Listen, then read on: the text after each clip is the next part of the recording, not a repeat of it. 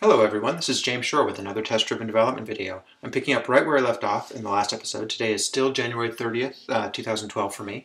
And when we left off, I was trying to get a user-entered dollars class working. Specifically, I was trying to move the parse method out of the dollars class where it used to reside and into user-entered dollars. And I had mostly done that. I was just trying to get rid of the static method and replace it with the constructor, and that caused a test to fail.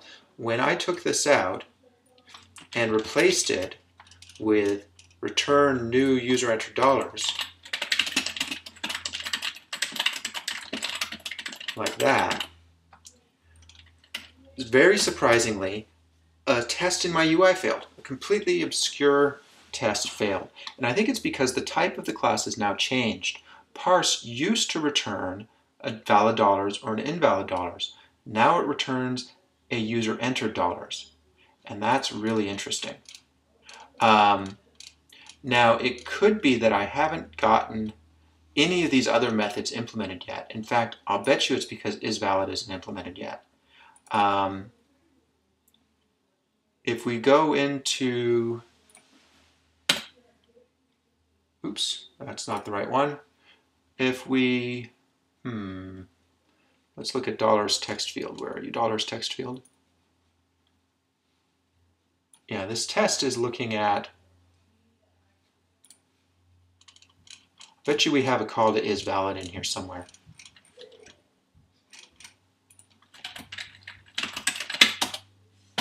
Nope, we don't.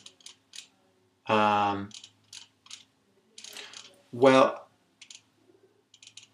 I don't know what the issue is exactly, but I do know that I jumped the gun a little bit in that I was trying to replace this parse method without realizing I'd completely forgotten about all these other methods that need to be implemented. So I'm going to go ahead and finish that up real quick. I also realized that I forgot to put the word test on here. Sorry about that. Those of you who commented 3 episodes ago about that mistake, I just now realized it, and since I'm recording all these episodes together, I haven't seen your comments yet. So, okay, yeah, that's all good. Good.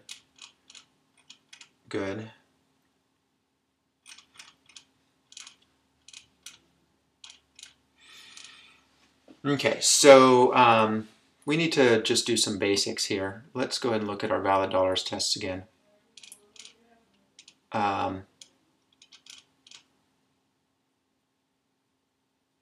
Yeah, I mean, all of these are just going to use the underlying method.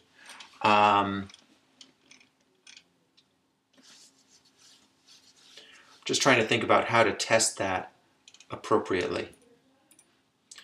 Let's see. Well, let's just do it one little piece at a time. We'll come back to render. Let's start out with isValid.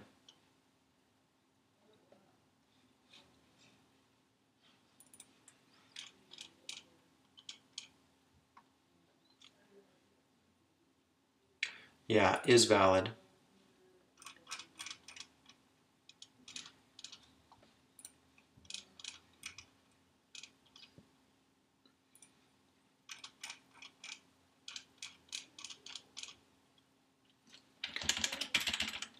I'm going to take these out and put them up here. I think it might be handy.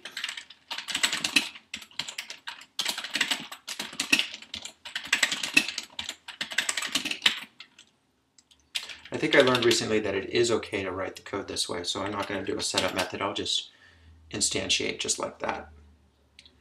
Oh, and did I not undo here? There we go.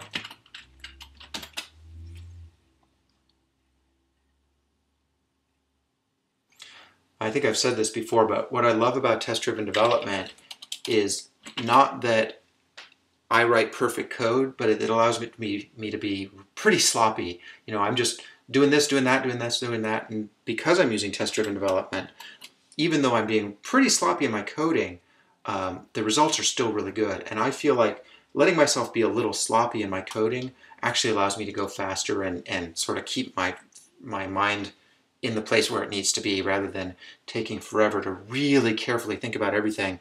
I just let the test tell me if I've done it right. So I know watching that can probably be a little disconcerting, but I feel like from a programming perspective, it really helps keep the flow going. So anyway, we were going to do is valid next, I think.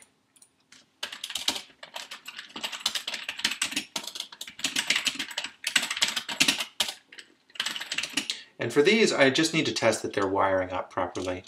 So I want to assert true that $1A is valid. I think right now that will fail. Yeah.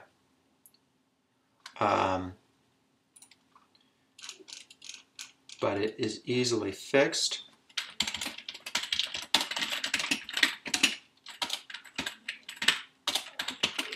All of these are just going to be simple calls to the backing dollars. Plus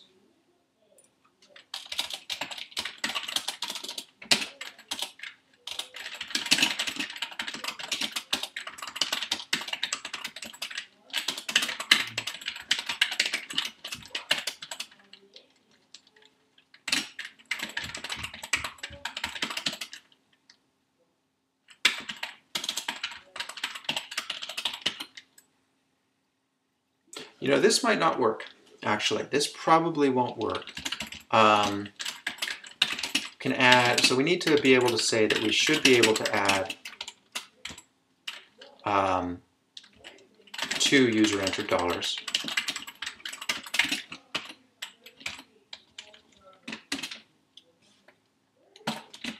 But we should also be able to add a user-entered dollars and a non-user-entered dollars, and vice versa, and see that work. So that's going to take a little bit more coding effort. It looks like we don't have a $2 yet. I think I took that one out for some reason. So let's put that back in.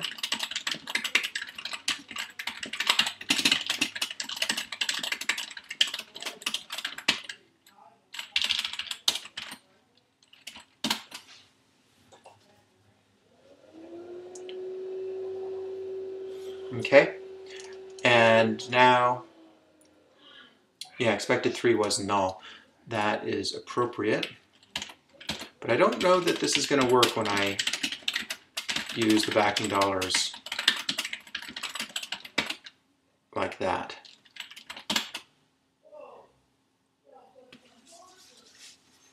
Yeah, it's not going to work because valid dollars makes the assumption that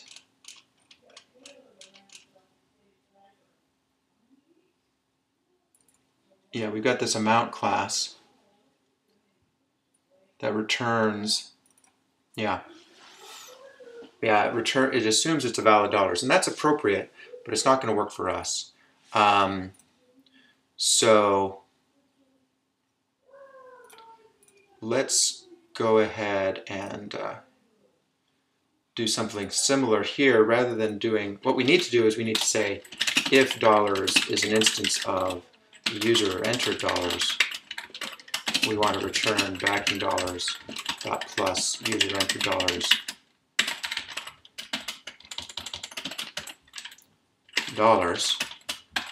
Otherwise, we'll return backing dollars plus regular dollars.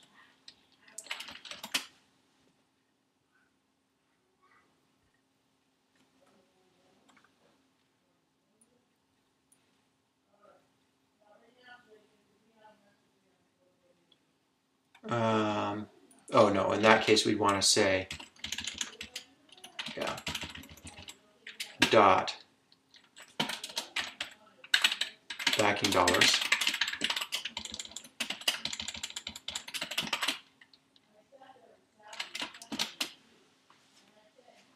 but it's going to be a bit painful, but we can just do it in the same way that it was handled in the other case, invalid dollars. Okay, so now we need to handle the opposite case, which is that addition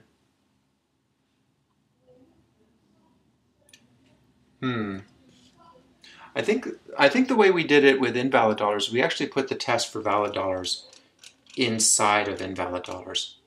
Is that the way we want to deal with it here? I don't know. The combinatorial explosion that we're getting here is kind of bugging me.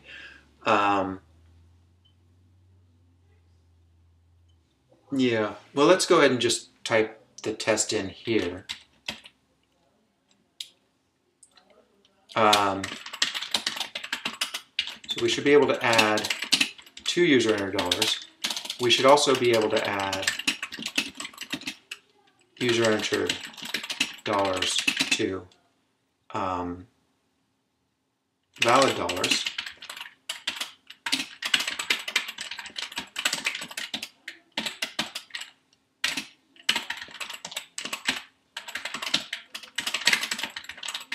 And we've already coded that. I jumped the gun a little bit, so that should work.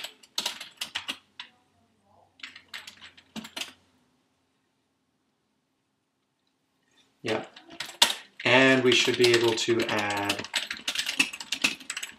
user dollars to invalid dollars.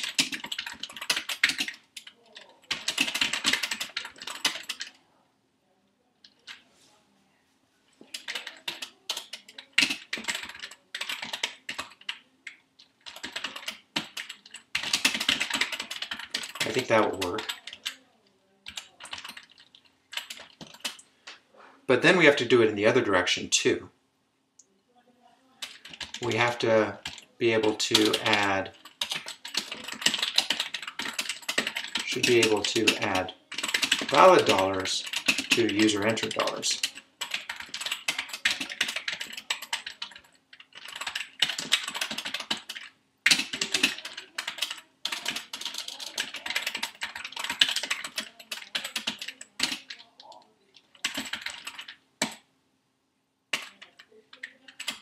And I think that will fail.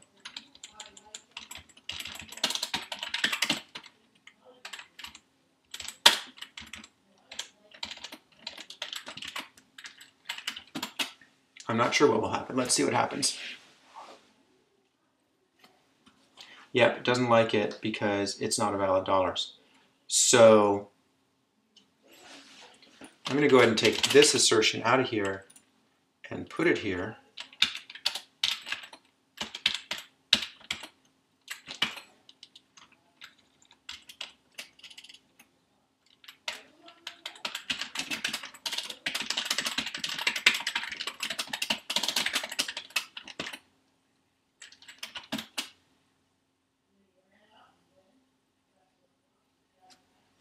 Yep, same error. And then here,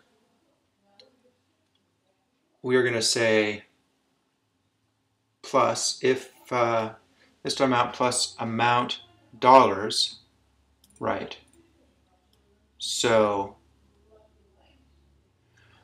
I'm not sure how to deal with that. If, I mean, ultimately, what we need to do is invert it again. If we say dollars is an instance of user entered dollars, then we can just return dollars plus this. That's not going to work as a general rule, though. Yeah.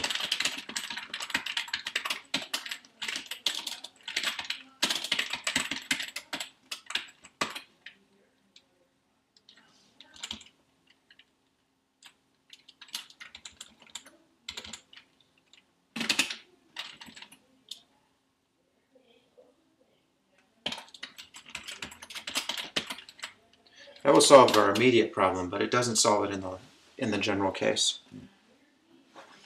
Yeah, it doesn't solve it in the general case, but yeah, we'll come back to that. And we also need to do that same thing here.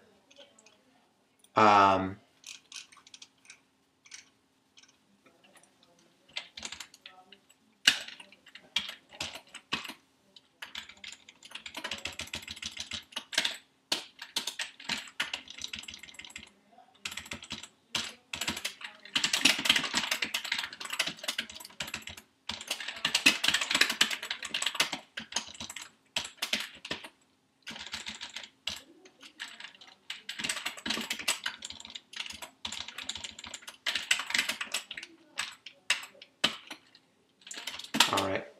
A little over time here. Let's wrap this up. This will probably fail, I would say, but it actually passes. Probably because invalid dollars is a degenerate case and has a really simple plus. Yeah, it just always returns negative. And I think that's okay in this case. All right, well, that's all the time we have for this episode. I think I'm going to take a break, upload these videos, get some comments on them, and before I record another batch. But I will pick up with my next episode on the normal schedule, I think. So thanks very much for watching, everybody. I will catch you next time.